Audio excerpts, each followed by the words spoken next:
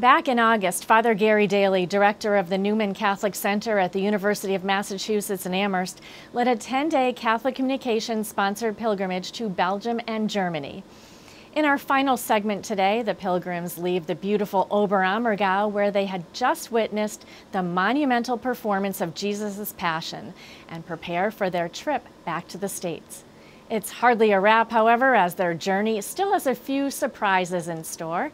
Join us now as we encounter some beautiful rural scenes, a fairy tale castle, and a visit to the famous Glockenspiel in the historic city of Munich. Is that a cross at the very peak there shining? It is. We leave our beautiful Bavarian hotel and the village of Oberammergau and make our way for Holy Mass at a pilgrimage church called Weiskirch.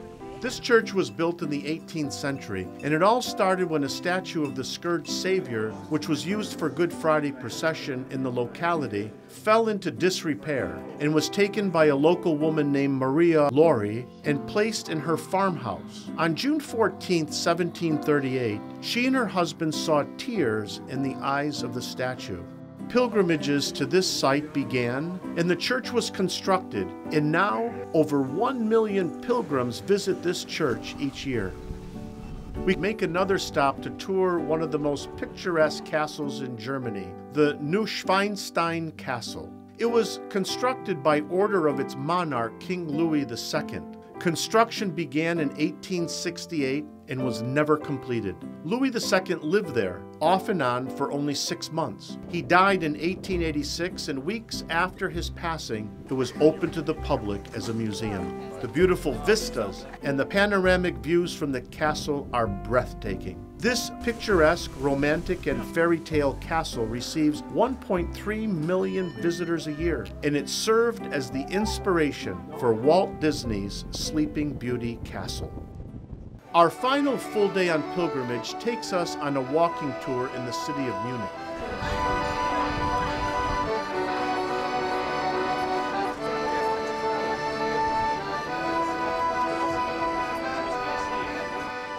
The towers of the Cathedral of Our Dear Lady shapes Munich's skyline more than any other building in the city.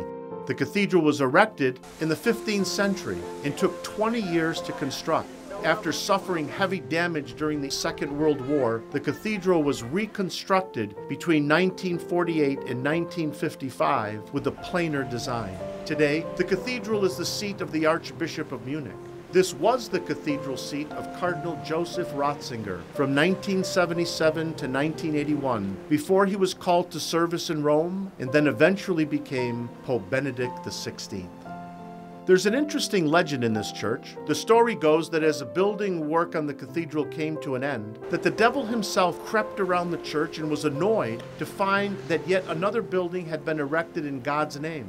In the vestibule, he noticed that the church did not contain a single window and began laughing out loud at the builder's stupidity. He leapt up in joy, and when he landed back down on the ground, left behind his footprint. However, when he took another step forward, he noticed that the church did indeed have windows. They had just been covered by massive pillars in the former Gothic high altar. In anger, he is said to have transformed himself into a powerful storm in an attempt to tear down the church, at which he failed. Even today, it is said that you are able to feel his wind in the streets around the cathedral.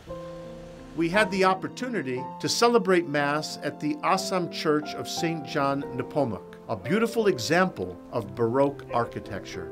Baroque churches are supposed to bring us into the heavenly realm, and that's why from the ceiling to the floor we have angels surrounding us, and that's what the Baroque style is supposed to bring us. The body of Christ. The body of Christ. I'm standing here in the Marienplatz, which is the city square, and behind me is City Hall and the famous Glockenspiel, which has been enchanting visitors for over 100 years and recounts a royal wedding, jousting tournament, and ritualistic dance.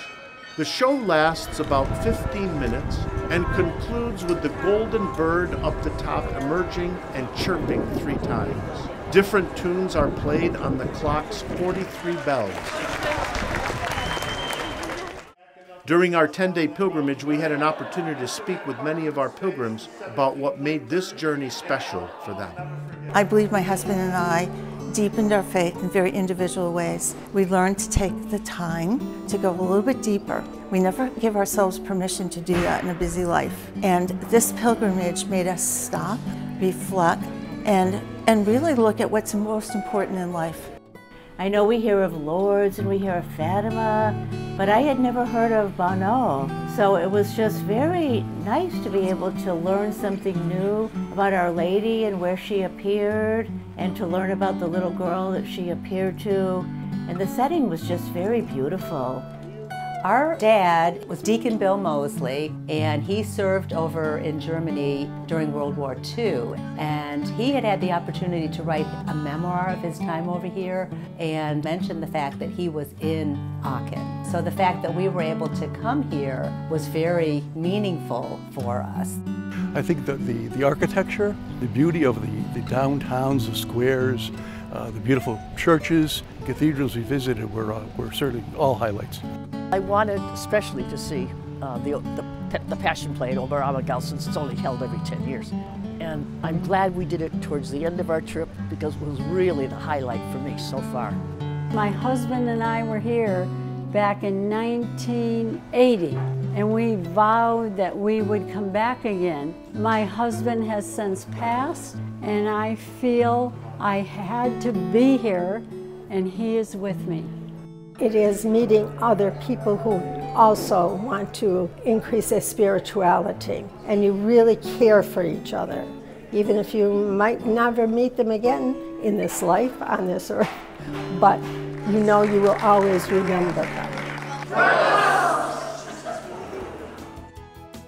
And Father Gary tells us that an itinerary is currently in the works for this coming summer of 2023. If you've traveled with us before, or if these video segments have inspired you to explore your faith a little deeper, you'll want to stay tuned for all of the upcoming details. Thanks again, Father Gary, and videographer-editor Bill Pecoscia for producing these segments.